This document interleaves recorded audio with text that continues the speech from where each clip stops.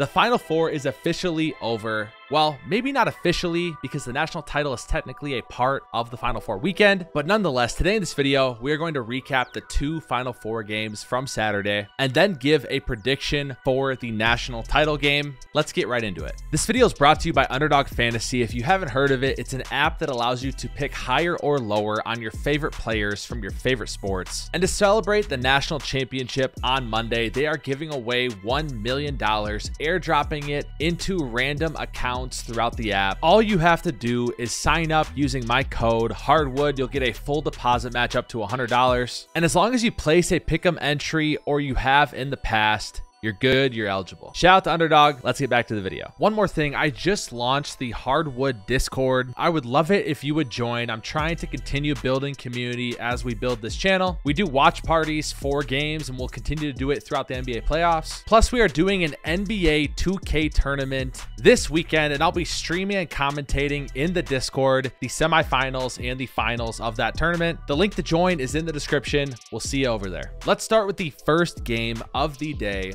1 seed Purdue versus 11 seed, the darling of the tournament, the NC State Wolfpack. NC State started off slow. They would get down 12-4 to open the game, but they would show the resilience they have all tournament and battle back to a 6-point deficit at half. They'd actually gotten it to 3 with a DJ Horn jumper, but then they gave up this Fletcher Lawyer 3 that I thought was an absolute momentum killer, and that's just what happens when you don't have an answer for Zach Edey. You need to double in the post, and Edey has a bunch of 40% three-point shooters he can kick it out to. Then in the second half, while Purdue struggled from the field as well, NC State would score just 4 points through the first 7 minutes, going just 1 for 10 in that stretch. And although they were only down 9 still, they'd get it to as close as 7. They just didn't have enough offensive firepower in this game to make it really that close in the second half. Purdue would win by 13, making their first ever national championship in school history. I said before this game that in order for NC State to win, DJ Horn would have to go off for 25. He did his absolute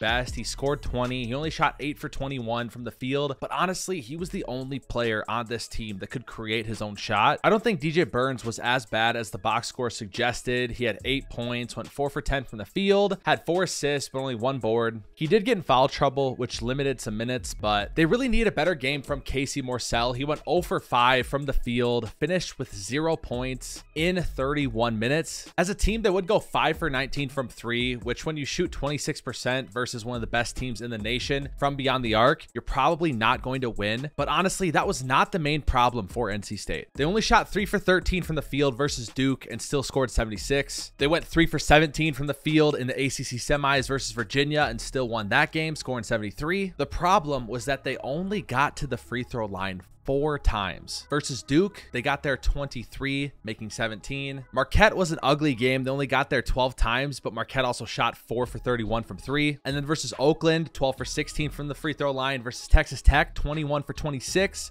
UNC in the ACC title game, 22 for 29. But it gets worse than just the raw numbers. Their free throw rate was 7.0, which is by far the worst in their 9-game win streak since the ACC conference tournament, with their lowest rate before being the Marquette game at 21.4. If you're not going to shoot it well from 3, and you're not going to get to the free throw line, you're not going to win many games. It's a big time bummer that Michael O'Connell went down with an injury. And offensively, we knew this was always going to be such a hard matchup for DJ Burns. He's a post player. He had a couple plays too, a couple hook shots early in this one I was so impressed with. They were 10 to 12 feet away over Zach Edey. Just incredibly difficult shots that he did have go down. But at the end of the day, what are you going to do against a 7'4", 300-pound monster when you're 6'9" and your main offense is in the post? I thought DJ Burns held his own versus Zach Edey for the most part. There were numerous times where he walled Edey up, would not let him get closer to the basket when backing him down, but Edey still just rose over him from 8 to 9 feet away and would just make those hook shots, which there's nothing you can do at that point. NC State did try to double quite a bit, and the problem with doubling Edey is that he has a bunch of 40% three-point shooters that will just knock down threes, which is exactly what happened at the end of the first half. At the end of the day,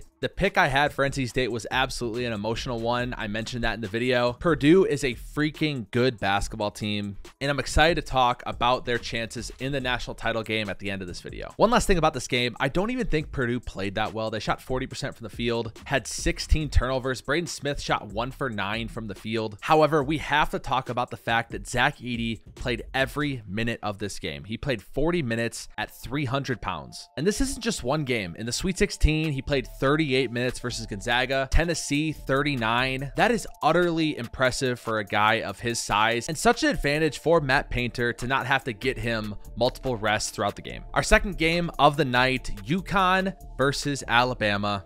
This game was definitely a lot more fun than the first one, and honestly, it also was just a better game in general. It had more competition in it. Alabama definitely held their own in the first half. They shot an incredible 7 for 10 from 3, but still found themselves down 44-40 at the end of the half. They would cool off in the second half, only going 4 for 13, but at the same time, they still shot 48% from 3. Problem is, UConn was hitting their threes for once. They went 10 for 25, and we all know UConn is just such a versatile team. I love this thread from Ryan Cassidy. He pointed out that the game plan from Bama early on was to make Stephon Castle, the freshman, beat you. And that's exactly what Castle did. He tied his season high at 21 points on an efficient 7 for 13 from the field. Per StatHead, Castle became just the 8th freshman ever in Final Four history to score 20+ points. And if you look at the names on this list, he's in some pretty good company. And unfortunately for Bama, they just got ran down in the second half, would lose 86-72, keeping UConn's 13+ margin of victory win streak alive dating back to the 2023 tournament. I do have to give Mark Sears his flowers. He went out balling, had 24 points on 9 for 14 from the field. The thing that impressed me the most about Sears was that he was able to get to the rim even with Clingan around it and still lay it in. He's just so crafty, and he doesn't waste a step. Bama plays at one of the fastest tempos in the country, ranking 14th in adjusted tempo, but UConn dictated the pace of this game, holding Alabama to their lowest adjusted tempo of the season at 63. Matter of fact, Alabama had 0 fast break points in the entire game. I truly thought Wrightsell would be more of an X factor in this one, but he only went 2 of 5 from the field, scoring 6 points. Grant Nelson had another good game, 19 points, 15 boards, but he's just too small on the other end for Clingan. Meanwhile, on the UConn side, Cam Spencer had 14, Tristan Newton 12 and 9, Caravan 14, Donovan Clingan had 18, 5 and 4 blocks. And both teams only had one player off the bench score. This was a little bit of an anticlimactic Final Four, but I'll tell you why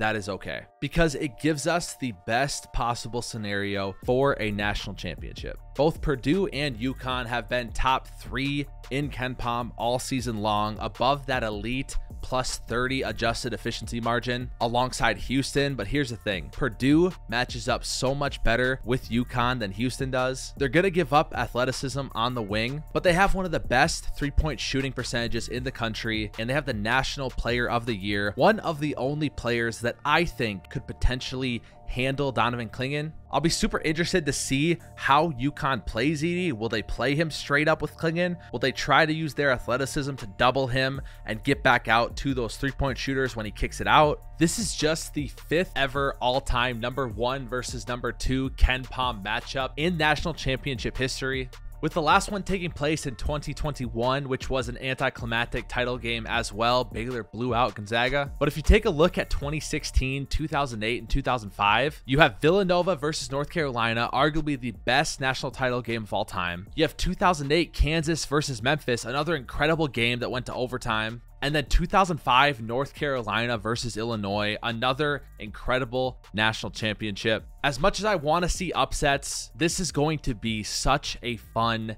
national title game. Right now on FanDuel, the line is -6.5 in favor of UConn, which I think is absurd. That is so many points to give up for Purdue. And I think a lot of people are writing off how hard of a time UConn will have guarding Zach Edey. I get it. Clingan's great. He's 7'2". Edey is finally getting someone who matches up with him in height versus getting guarded by 6'9" DJ Burns. However, Zach Edey's 300 pounds. He still has 20 pounds on Clingan. Like I said earlier, UConn is going to have to use their wing athleticism to their advantage. Meanwhile, Purdue is going to have to let the threes fly. I'm iffy on this one. Obviously, UConn is the favorite, but I think I'm going Purdue. They have the shooting. They won't be able to match up athletically, but I think Zach Edey gets the best of Donovan Clingan, solidifying himself as one of the greatest college basketball players of all time. I really don't understand the Zach Edey hate. He is a monster to be reckoned with, and I think he is going to be a steal late in the first round of the NBA draft. Zach Edey has a chance to beat Glenn Rice of Michigan's 1989 point record of 184 points in a tournament, but he would need to drop 45 on UConn to do so. He's also only the third player in tournament history with at least 140 points and 70 rebounds,